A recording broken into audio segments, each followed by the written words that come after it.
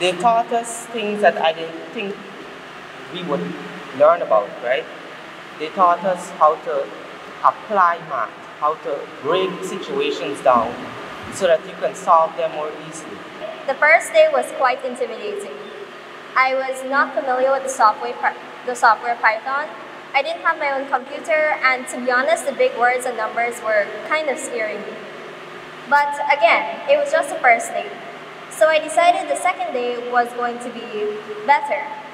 And I kept that mindset. And the days just kept getting better and better. We had field trips, guest speakers, early morning gaming, and overall had a lot of fun. We had been exposed to a variety of career paths in not only the maths aspect, but also STEM as a whole.